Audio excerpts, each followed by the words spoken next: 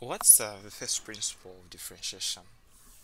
So we basically know that if you're given y is equal to, for example, 3x, let's take it to be 3x plus 1.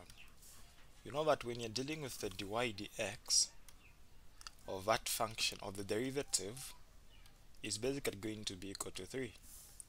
If we add 3x squared and then let's say plus 2x, right? So you expect that the derivative in such a case, we understand that you will need to multiply the power by the coefficient, reduce the power by 1. So 3 times 2 is 6x, reduce the power by 1, it becomes just 1. And then all the same x to the power 1, 1 times 2 is 2.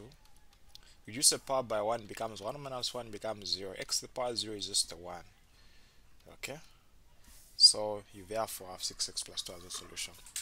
Now according to first principle, the first principle is based on the idea that the derivative, which we call the derivative function, can help you determine the gradient at a given point. Now, if you remember the way you used to calculate the gradient of a linear function or a straight line, if you're given two coordinates of a line, right?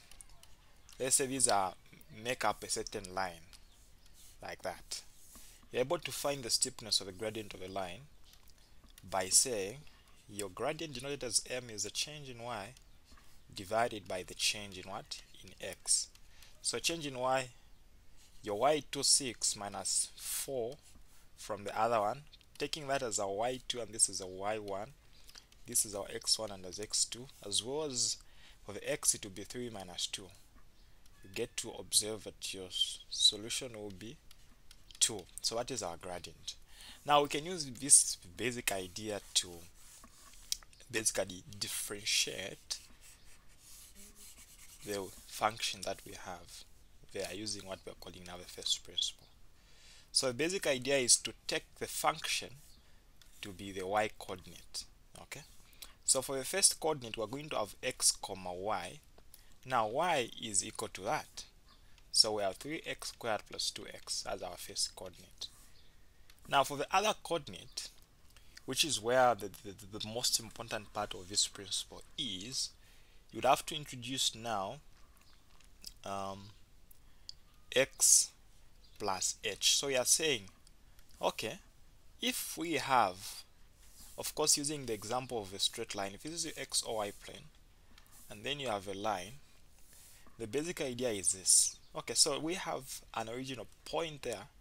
Now, we are now trying to come up with a certain coordinate, with another coordinate, where we are saying if this is x, okay, well, what will happen as we increase by h to the right? So that coordinate, we are using h to denote the magnitude by which you've moved to the right or the left. So let's say it will be there. Now we understand that for you to find the y coordinate or the y value of a function, you just need to plug in the value of x. Now if we are taking our value of x to be x plus h, that would mean that we need to substitute in that original part of a function. Where there is x, we put x plus h. So we're going to have 3, then x plus h squared plus, now we have 2x, so where is x again, we put x plus h. The moment you just get that, no matter what you're going to have, it will all be simple for you. So therefore, our dy dx, in other terms, in some textbooks will give you the formula as the function of x plus h minus the original function divided by what? Divided by h. So the basic idea is this. We're just trying to focus on the change in y divided by the change in x. Now note that for the second part, the change, the y2 is basically the function.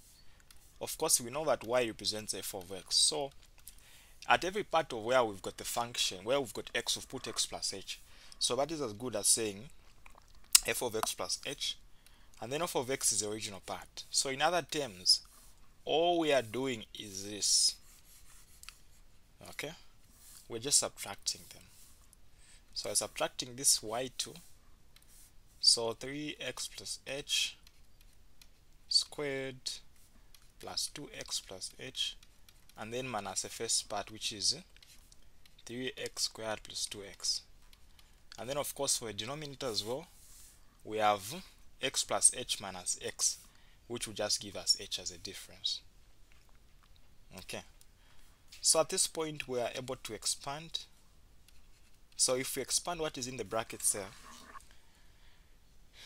you can agree we have x squared plus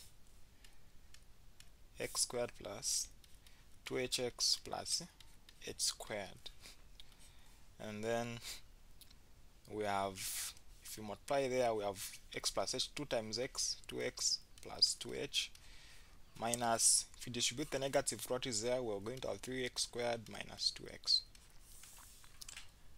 Okay, so to just make sure that we speed up on things here, we can actually multiply by this 3 to whatever is inside there. So there, that one will become 3, that one will become 3 times 2 becomes 6, that one will just become 3.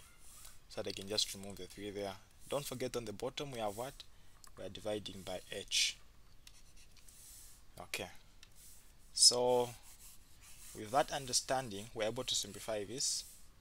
So our dy dx is equal to, so we have 3x squared for the first part plus 6hx plus 3h squared, and then we have plus 2x plus 2h, and then what we're subtracting is we're subtracting minus 3x squared and then minus 2x. So that is able to cancel out with that, and then the negative 3x squared is able to subtract that as well, and then we are dividing by h, which is on the bottom.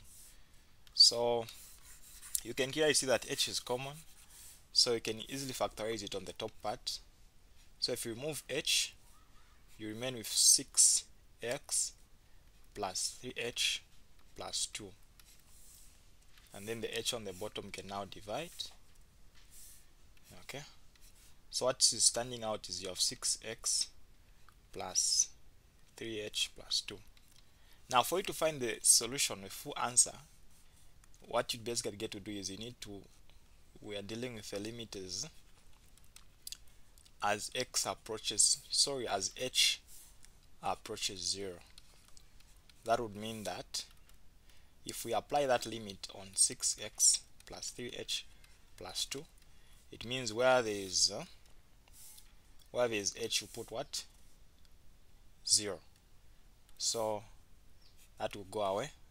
So your answer remains 6x plus 2, which matches up with the first part there.